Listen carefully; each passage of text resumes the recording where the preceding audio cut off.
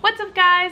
Welcome back to my channel. My name is Brittany. Today I thought that it would be fun to debunk some Disney hacks. Basically, I found a BuzzFeed article talking about Disneyland hacks that you probably don't know about. To be more specific, it's called 19 Totally Clever Disneyland Hacks You Definitely Haven't Thought of Yet.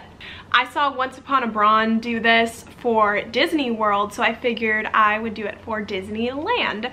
In case you guys are new here or you didn't know, I am a cast member at Disneyland. I also am a lifelong park goer, so I feel like I've learned a thing or two in my time at Disneyland. So just thought it would be fun to go through this article and kind of let you guys know if I think it's a good hack or a not so good hack.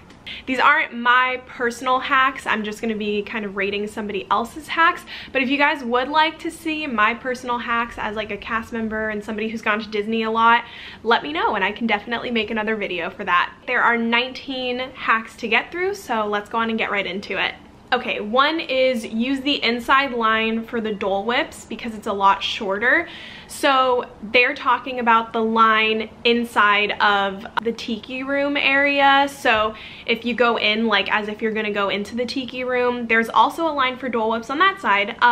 This article is a couple years old, so I'm curious to see how many of these hacks are kind of like outdated now. This one definitely used to be true, like I've definitely done it.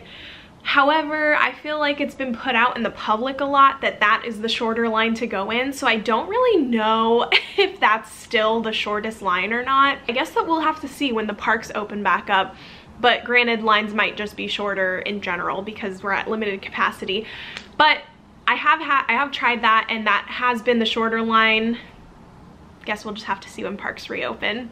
The second part to this is to go to the snack shop across from Jungle Cruise and get the tahini packs and sprinkle it on. The tahini is always free, they just have it right at like the counter. I have never tried that and I don't know why I've never tried that because I love tahini and I love like spicy and like mango, pineapple, fruit, all of it. So I don't know why I've never thought to try that. So I definitely want to try that the next time I go in the parks, which might be very soon. We'll see. But that definitely sounds good. Sounds like something that I would probably like. Kind of reminds me of like the mango nada, except that's obviously mango. But chef's kiss, that is one of the best things that Disney sells. Okay, number 2, ride Big Thunder Mountain during the fireworks for a perfect view of the show. I would agree with this, although I would say like if you really want to enjoy the show, don't ride the ride because you'll be too distracted and it'll be like an in and out view of what's happening. But if you do want a good place to watch fireworks, the exit of Big Thunder Mountain is a great place to watch fireworks. They're kind of happening like right in front of you. However, I will also say, since this is a little outdated, the new better place to watch fireworks is Galaxy's Edge. The fireworks literally happen like right on top of you. Okay, number 3, instead of waiting in the long line at the corn dog cart on Main Street, head to Stage Door Cafe in Frontierland. The line is much shorter and you can get fries as a side order for the same price as apples or chips at the cart. That is true. However, Stage Door is kind of like a hit or a miss now. I definitely think it's probably shorter than a line on Main Street, but it's like, once again, like when these hacks come out, everybody does them and then they don't really make them, it's not a hack anymore because now everybody's going to that area. But I will say that Stage Door is typically a much shorter wait than a lot of other places in the park. Number 4, when you enter the park, start your journey from left to right. Most people start on the right side of the park, so you'll avoid crowds this way. Okay, I will agree with this. They're obviously talking about Disneyland, even though this is definitely a picture of DCA, it looks like. By Minnie's outfit, I can tell it's DCA, but they must be talking about Disneyland because in Disneyland, if you go to the right, that's where like Space Mountain is and everybody usually runs to Space Mountain. We've got Matterhorn right center kind of way.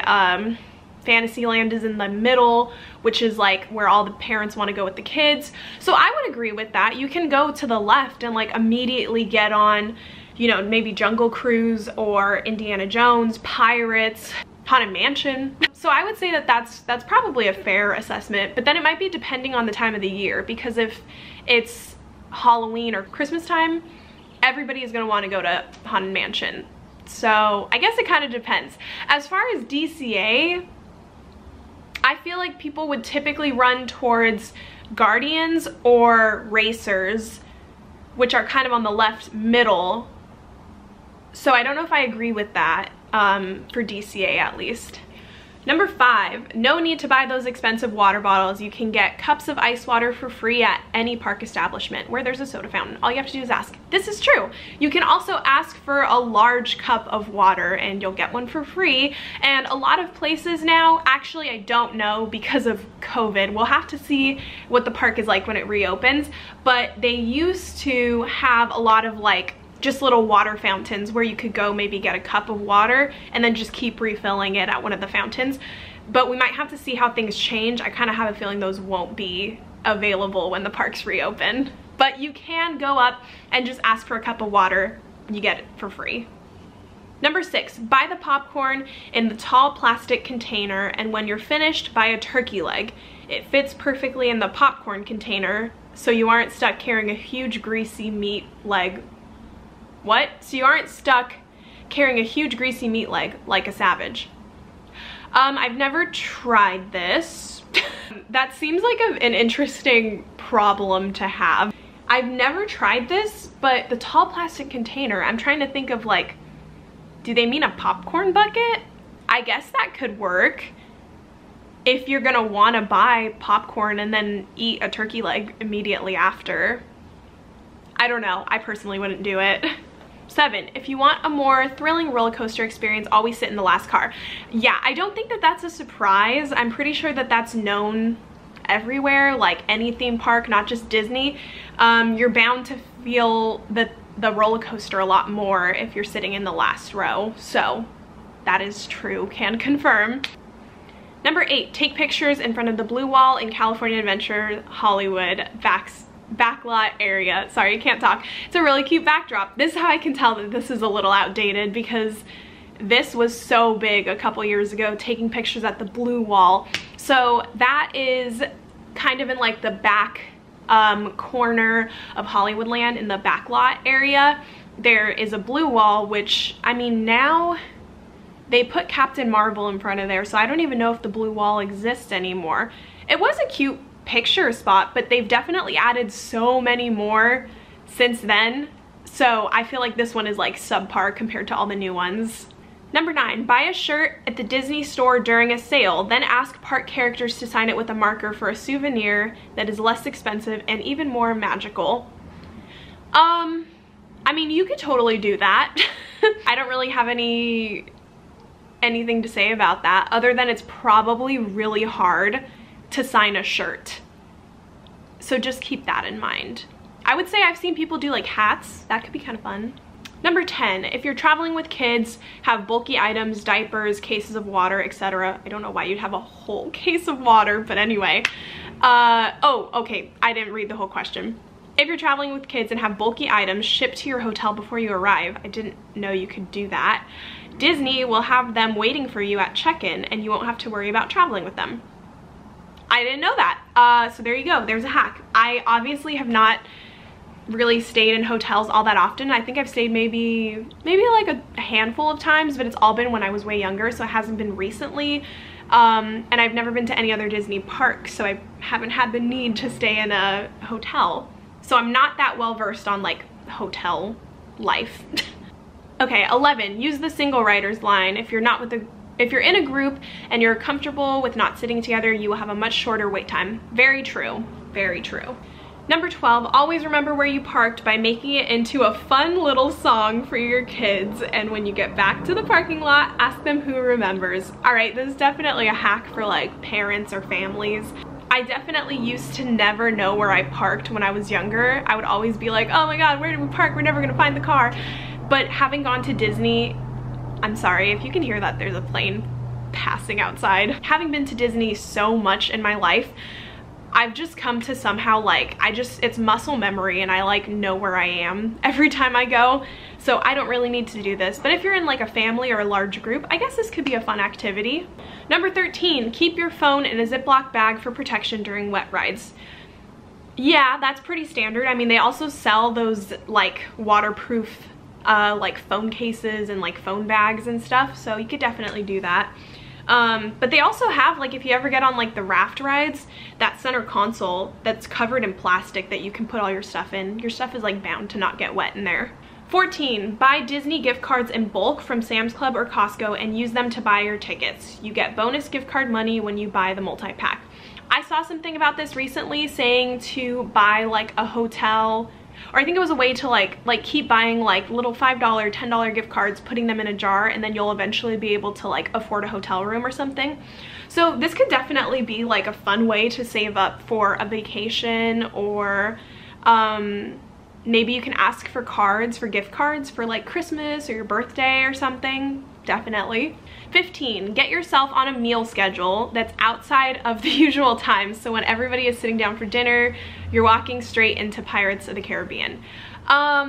Yeah, but here's the thing is I wouldn't really say that there is a like usual time anymore. It's just busy all the time, and that's just the reality of it. There's always going to be people who are thinking like this and aren't eating at like the usual time. I mean, what even is the usual time anymore? Like when you're on a theme park, you're bound to be like off schedule anyway, you know? So I would say like maybe, but I'm just gonna say like odds are that's probably not true. I would say go more when there's like a show or a parade, because odds are people are all watching the show and then you can get on a ride. 16, head to the Plaza Inn for kosher food options. That's true. However, now they have definitely added a lot more kosher, vegetarian, vegan, friendly, gluten-free like options for people at so many other locations. So this is definitely not the only one that has options for everybody.